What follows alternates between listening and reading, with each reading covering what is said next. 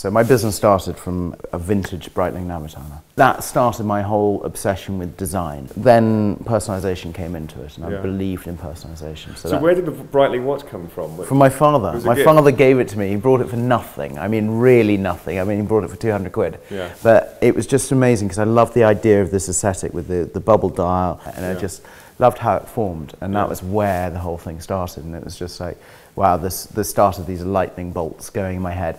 And photography was my other passion. That's why I went to Parsons in New York, and I studied photography and design. These are all car photography. As with cars, you have to have car photography. So these are the photographs I've done for different magazines. You've got Octane to Wonderful Naked Women. So I mean, that's kind of, I'm just like, naked women. Did I really see that there? Anyway.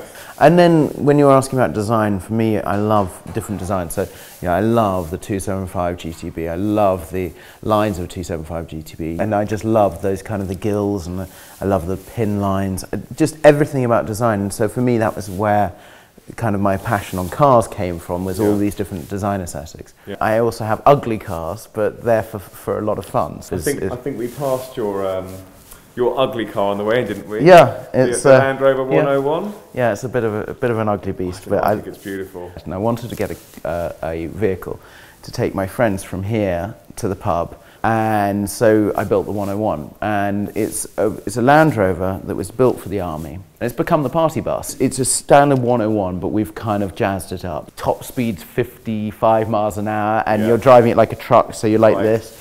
But it just makes me smile. Like, oh yeah, I can go across that field. Going up to London, that's going to be a lot of, that's going to be, I'll wait until you see how loud it is and everything. Lead the way.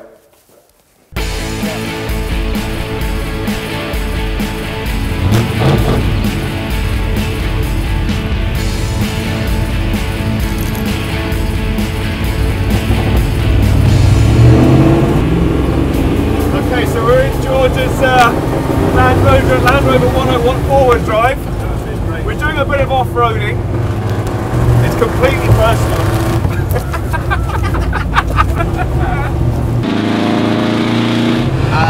Sorry George, I don't know how much of this we're going to be on. I don't know. It's quite noisy. But it might be a little bit noisy. Right, okay, we've come to the conclusion that it's impossible to interview George in this wonderful thing, because it's just too noisy, and we've decided that it's not the most appropriate vehicle to go down to London in. So what we're going to do is we're going to head back, we're going to peruse his fine collection of motor vehicles, and we're going to choose something, we're going to go in that instead. So, George, if we could turn around, and I guess head back the way we came. Consider it done. Top man.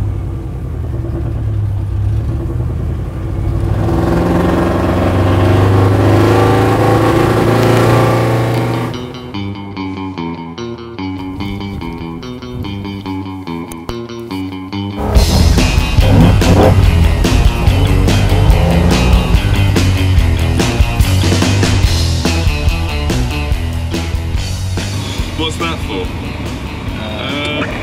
Windscreen wipers. It's sort of essential earlier. It may be essential later on.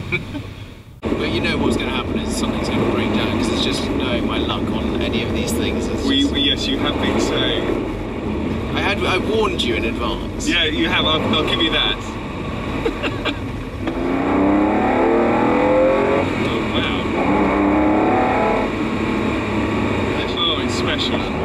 So, George, tell me a little bit about this. Ferrari 275 GTB. GTB. So 275 GTB, this is a two-cam. It's my baby. Yeah. So this is something that I love and adore. I love to drive. Yeah. I did a wonderful rally through Sicily in it about 2-3 years ago, and I just love driving it. It's one of those iconic Ferraris. It's got a beautiful shape to it, beautiful bum, and it is a daily driver. You really do use this? Well, yeah, you can see from the mess inside the car. It's one of those things that's... he uses this car. There's pound coins and bits and bobs lying around, pens, all sorts. This is a very used car, and it's wonderful. I'm making it well. I tell you what, this thing still goes, doesn't it? I mean, what a machine.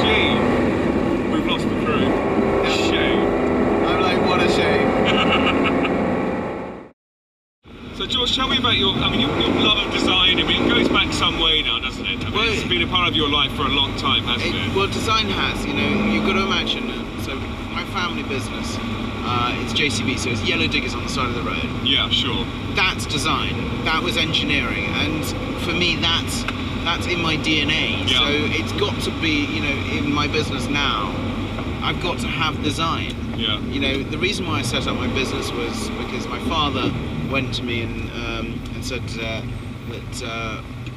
you're not coming into the business until you set up your own business. Really? Either make a success or screw up on your own dime. And for me, that was one of the best things he's ever done. Yeah, sure. Now, he did ask me recently, would I like to come into the business? And it took me a year to decide.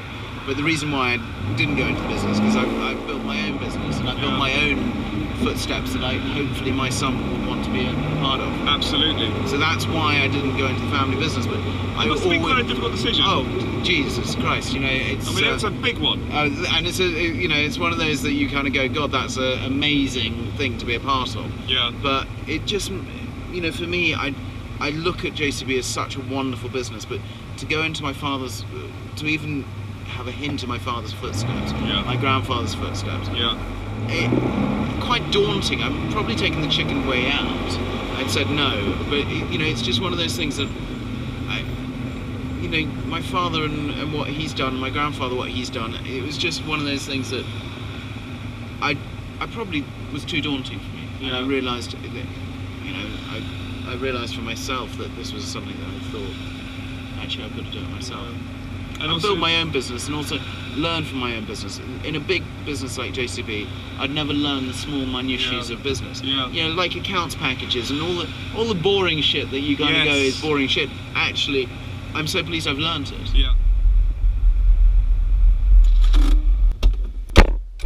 I think we had a very good drive down. I think, you know, for me, it was nice to come into London. It was a nice experience. What you said about, actually, this is a good test of a car from start to finish. Yeah. You know, we did the B roads to the motorway to the city roads. Yeah. It was a nice drive, and for me, what was wonderful is, firstly, our conversations. I mean, that was kind of non-stop throughout the whole. I didn't even miss music, and that was kind of a strange thing with those cars, is that you kind of sometimes when you're on your own, you miss the music. It was a really good drive, and welcome to the Hive. Sorry, I should have said welcome to the Hive. This is Bamford Watch Department's HQ, but we call it the Hive.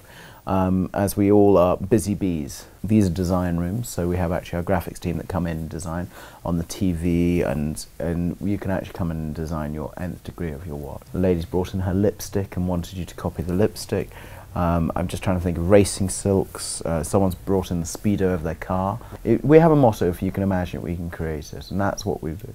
This is a plethora of designs we've done. Things, you know, for me at the moment, I always love aqua blue. You can see on the Concorde it's black and aqua blue. But for me, it's not about the numbers, it's about, can we make your dream come true in a watch? Can we make it individual for you? Yeah. And make something where you go, okay, this is me, this is my colourways.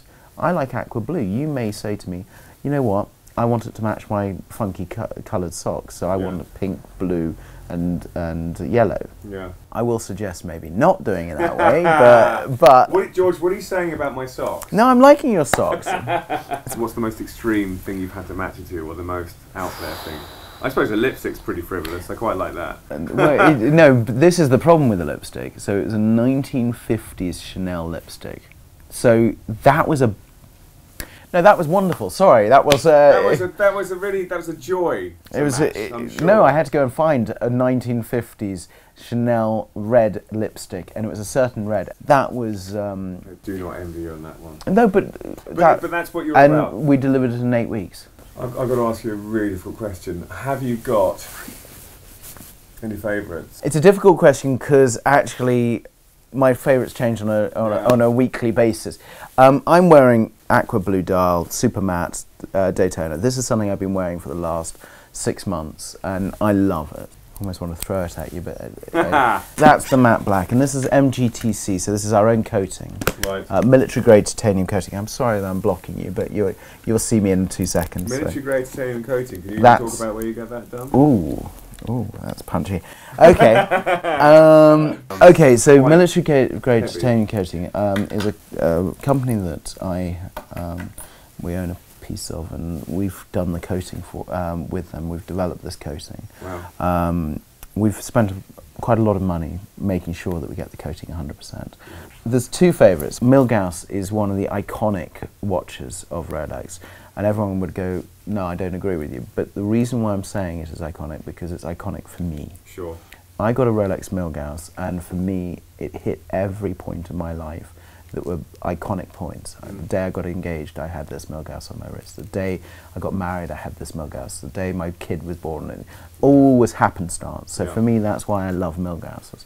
This is a hand-engraved Milgauss, and this is ex-gun engravers. Right. If you look closely, you can see how wonderfully and how much time has gone into it. So this is a hand-engraved watch. This is a prototype. So I've got a prototype in my hand that is a Paul Newman dial. So it's grey with blue. This may see the light of day, or it may actually be sold quite quickly to a client. Can I have a quick look at it before it disappears forever? So I'm saying it's a prototype, but it is a one-on-one. And we could potentially a private customer buy this? Well, as soon as you've left me, we've got 2 clients coming in this afternoon. So this watch hasn't really seen the light of day, and that one hasn't seen the light of day. Well, it's fantastic. And you're asking about my favourites. These are my new favourites. You can come in or come to our partners. So we've got dealers around the world. The head service centre is here. We've got another head service centre in New York. I have to ask, how do Rolex feel about it?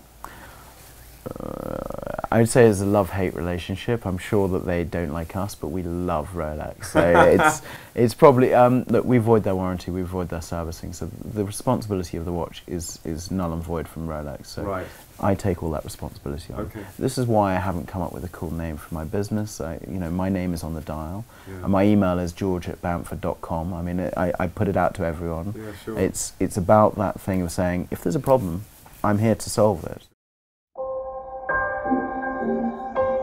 When I look at bathrooms, every product is unisex, even if they say they're male. Bamford Grooming Department, it's a range, so shampoo, moisturiser, we've got exfoliator, hand and body wash, and then we've got a shave oil. I know it looks like I grow it up and then I cut throat raise back, and I use shave oil. And for me, shave oil has just got a really nice feel, and it's post and pre. So we went for a vetiver. Vetiver is something that my father used to wear, and he still does, but every time I used to go into his room and nick his scent and think I was a cool boy and all those things, and I think even my first date I wore vetiver, and it was just that whole smell of vetiver. I just love the vetiver. There's a lot of history there. The product is just to come out.